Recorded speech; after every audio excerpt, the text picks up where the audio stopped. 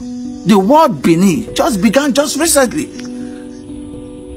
of which Ikwerre is far older, of which all of us within these areas are far older. So for you to mention, say you're from, who gave the word Benin?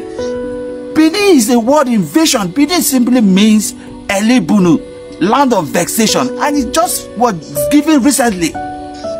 It's just less than 500 years when Ramio came and invaded it. So as at what time did you come and became a Benin person?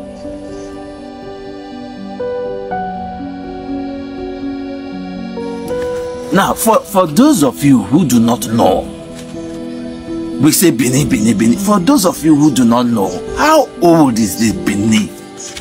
This Benin we are talking about, how old is Benin? Go and ask yourself a question. Benin is not more than 500 years. The word Benin began from 13th century. The word Benin began from 13th century. That was when the invasion of Oramio came into the land of Godomigodo and dismantled their leadership structure. So the land, the word Benin just began just recently, of which Ikwerre is far older, of which all of us within these areas are far older. So for you to mention, say you're from, who gave the word Benin?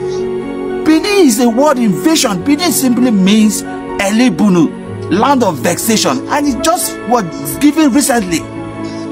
It's just less than 500 years when Ramio came and invaded it. So as at what time did you come and became a Benin person? I don't know. As at what time did you become a Benin person? You say Ikwerre man, you say Oba man, you say this. What time did you become a Benin person? Because the word Benin just began. Benin just started. It's just less than 500 though. Go and check history. Benin, the word Benin is less than 500 years. It began when Orami on the Yoruba, whatever, came in, Ojuduwa son or whatever, came and invaded the land of the Godomigodo. That was a land inclusive of the various tribes who came for some certain business. Some came for the trade of elephant trust and all that. They were all doing that in that land. Igbos, the original ancestral home of Igbos, were in Godomigodo.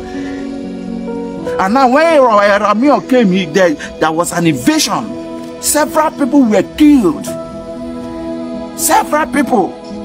This invasion also came in with the help of the Portuguese. They began to ransack this region. That was what led some of our people, the Exodus United, they now came back to their hinterland, to their brothers, to come closer to their brother. That's why you have the Anyoma people, Anocha, Ukwane people, they came closer to their brother because it is more safer to be closer to your brother than for you to be in that area where Oramio has created a lot of hostility. So much onslaught, so much capturing of people, invasion of communities took place. So the Benin, the word Benin just started less than 500 years.